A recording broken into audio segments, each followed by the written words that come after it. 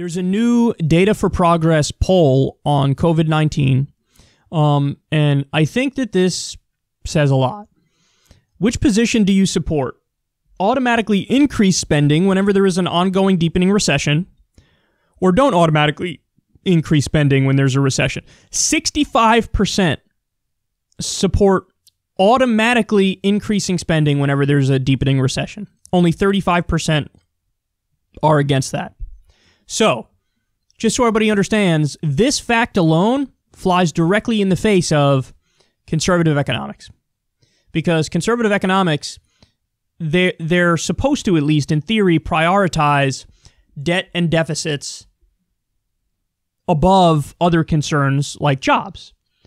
So, and the idea is, if the government starts spending money willy-nilly when we get into a recession or a depression, well, the government can't afford that. We don't have the means to be able to do that. And it'll actually exacerbate the problem in the long run, because what you do is you reinflate the bubble. And it's like fake spending. It's not real spending. And in a lot of conservative circles, like libertarian economists will tell you, the recession isn't the problem. The recession is the cure. The recession is the cure. Because there's a lot of malinvestment in the economy, and we got to let air out of the bubble. The bubble's got to burst. That's what has to happen. This is what a lot of conservative economists will tell you. But what you see here is, at least according to the people, and the economists will say, I don't care what the people think. Okay, fair enough. But 65% of people do say, no. If we're in a recession or a depression, you want to increase. Automatically, they're saying increase spending.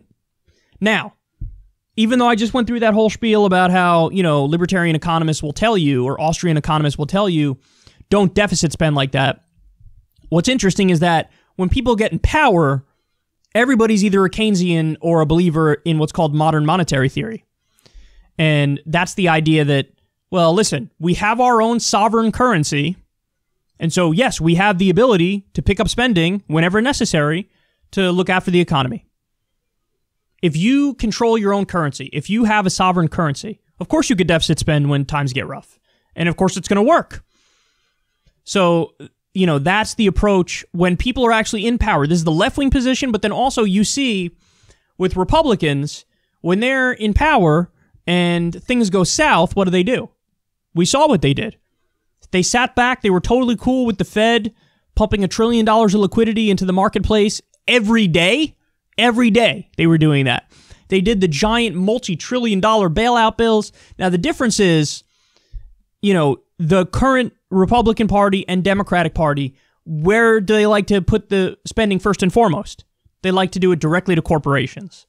They like to $5 trillion bailout of corporations, crumbs to the people, trillions of dollars to the corporations and to the wealthy. And that's why, we have this term that I say, Bernie says it all the time as well, this idea of corporate socialism.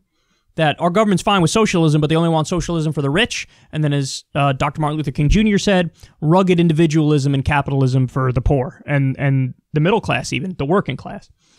But I find that fascinating. 65% of the public says, hey, when times get rough, damn right the government better be the spender of last resort to make sure the economy doesn't get worse. Because if they do nothing, history shows, you exacerbate the problem, you exacerbate the recession, you exacerbate the depression, and everybody's screwed. So the spending is necessary.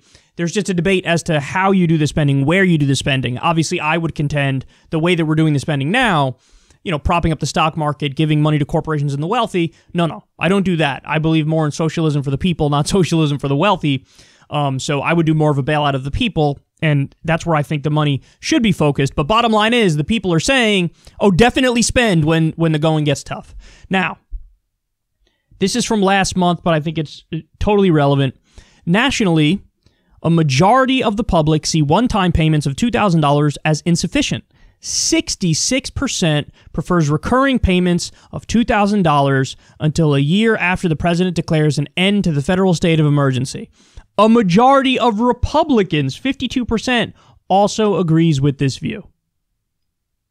Now, there was another Morning Consult poll that found that 67% of the country wants more stimulus. So we're in the same ballpark with everything here. 65, 66, 67%.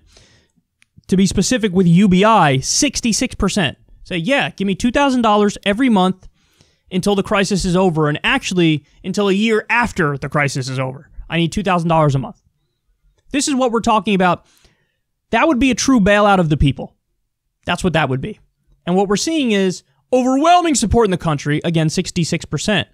But we're also seeing 52% of Republicans are like, yeah, who are we kidding? We got a crisis going on right now. Let's take care of that.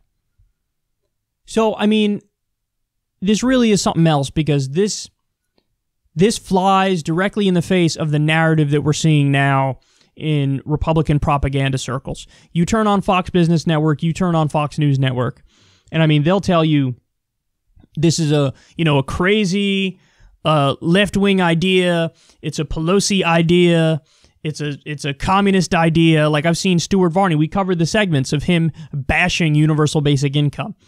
When the going gets really tough and the economy really is imploding, look at the reaction of the people.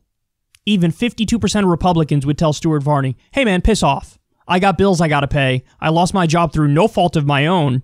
We have a pandemic going on right now. We have unemployment that's reaching the same level of the Great Depression.